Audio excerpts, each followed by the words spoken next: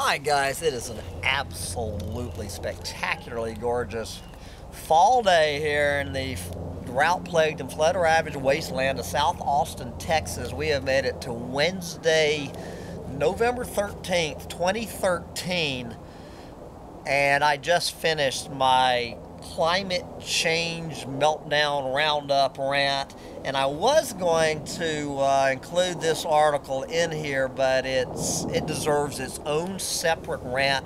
Once again, I want to shout out my buddy EP from BC sending me this link. I need to hire this man to go to work for me, my fellow doomsday prophet. But anyway, this story is about peak oil, and so I guess this rant is my latest rant about the reason why this doomsday prophet, environmental alarmist, and the chronicler of the downfall of oil-soaked global industrial civilization is on the fence about peak oil.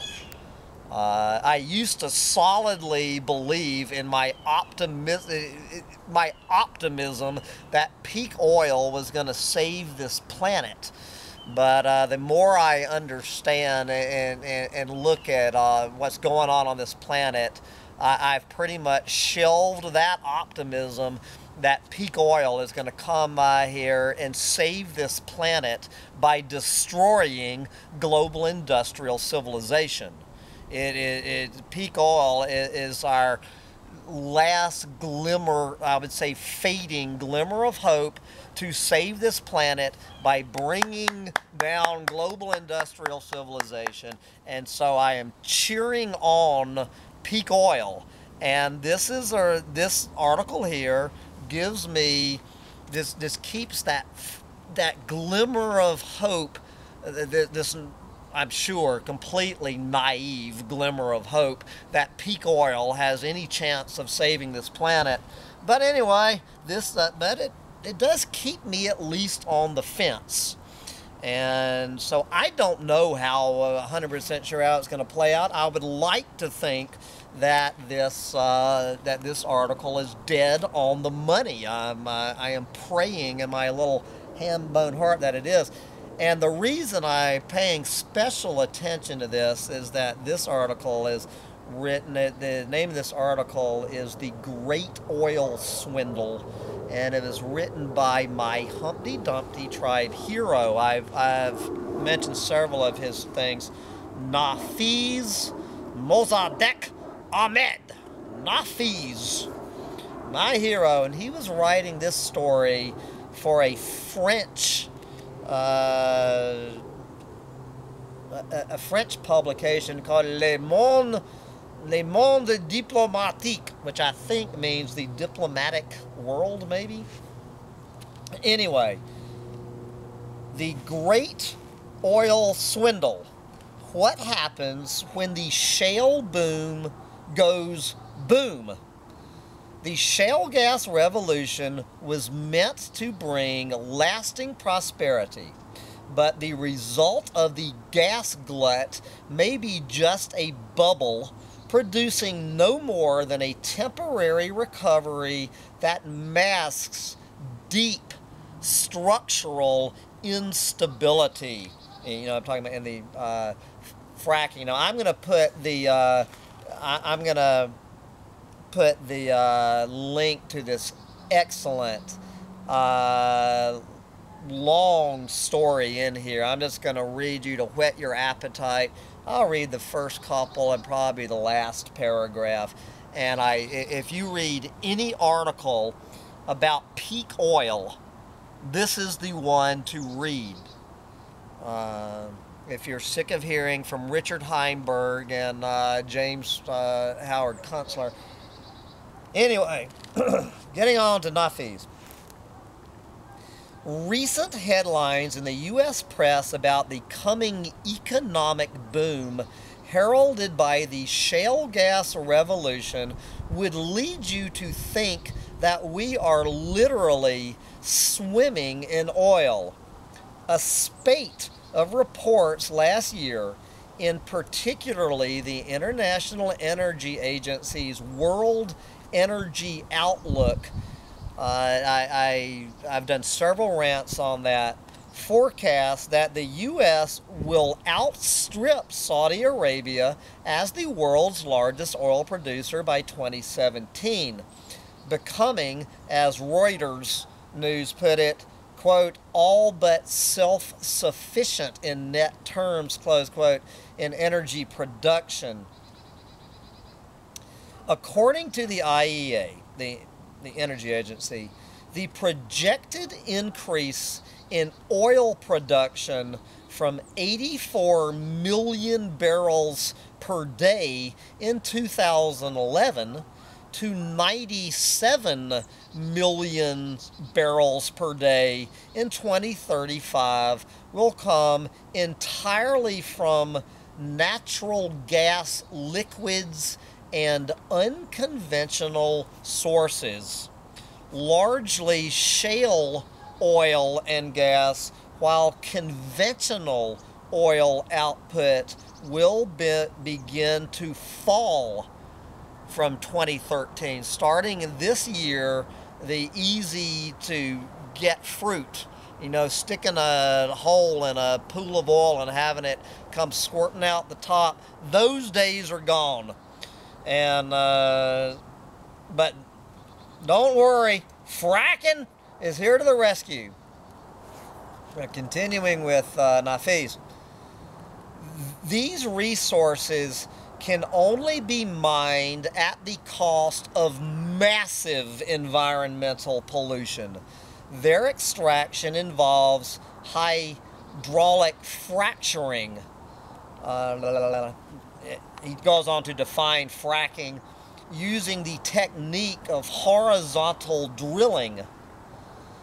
But their exploitation in the U.S. has brought about the creation of hundreds of thousands of jobs and offers the advantage of cheap and abundant energy.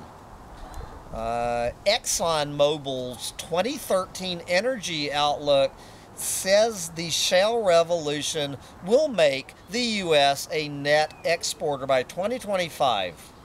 But is the shale revolution all it is fracked up to be?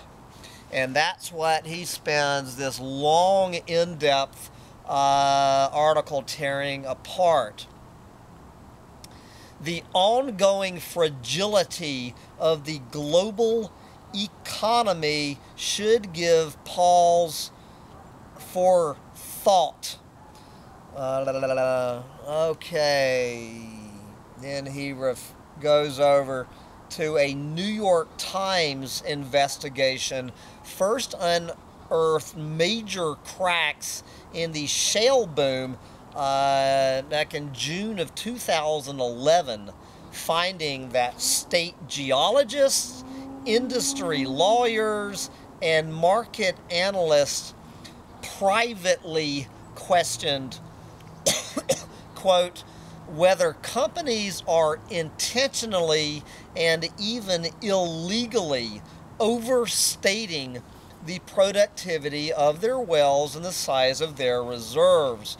According to the New York Times, quote, the gas may not be as easy and cheap to extract, and I guess what's good for gas is proving to be true for oil too.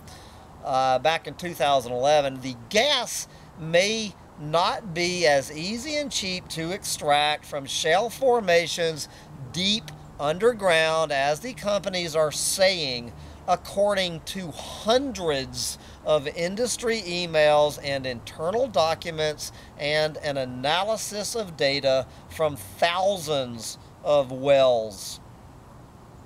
I'm going to read one more, the last of the introduction to this article, and move on. All right, so then in 2012, two U.S. energy consultants writing in the flagship British energy journal Petroleum Review sounded the alarm.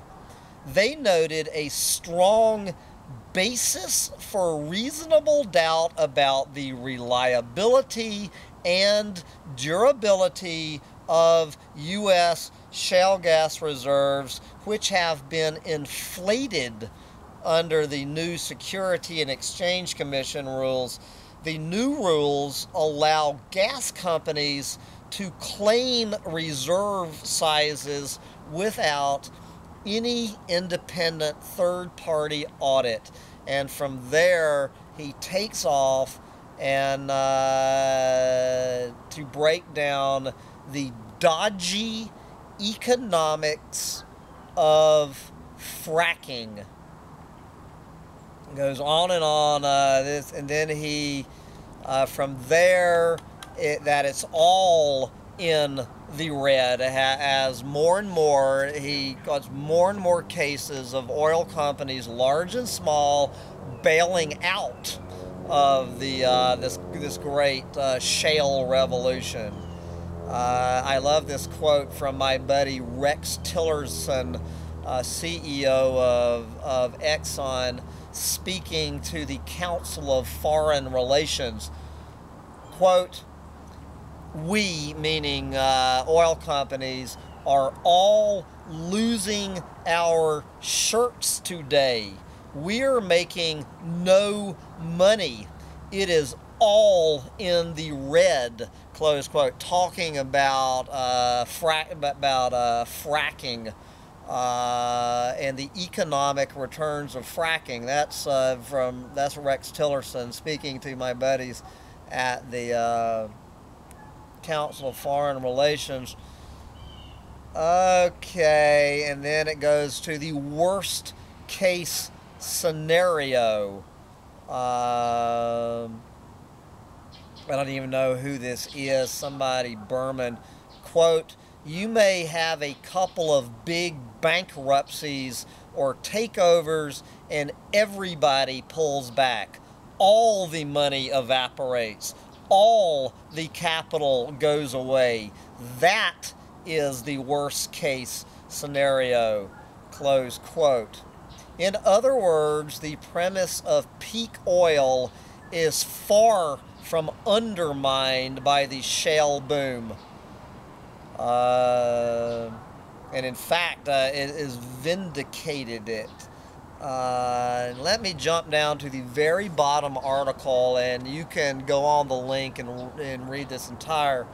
Let's see, the final story, the final paragraph of this excellent story by my buddy Nafeez. Following a hugely successful industry PR offensive, journalists and policymakers have largely ignored these studies about the economic realities of fracking. But the upshot is simple. Rather than ushering in a new wave of lasting prosperity, the eventual consequence of the gas glut is likely to be an unsustainable shale bubble, fueling a temporary recovery that masks deeper structural instabilities. When the bubble bursts under the weight of its own debt obligations, there will be a collapse in supply and a spike in prices with serious economic consequences.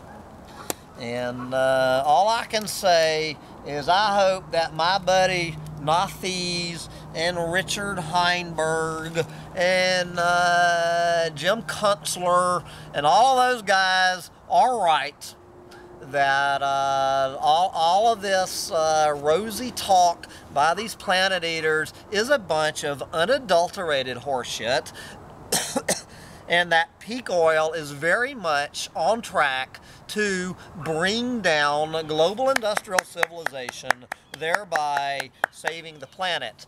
Meanwhile, this doomsday prophet, who also is listening to my heroes,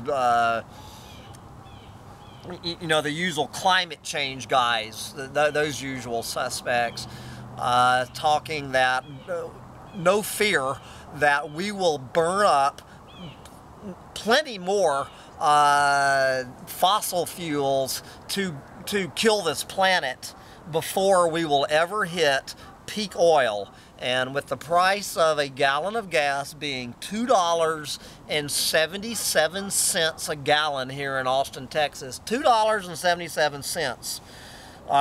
All of this talk about how expensive oil is getting. Yeah, right. I am leaning towards the climate change doomsday prophets. But I hope Nafeez and his gang is right. But go on the link, read it, see where you are on the fence yourself. For this rant, bye guys.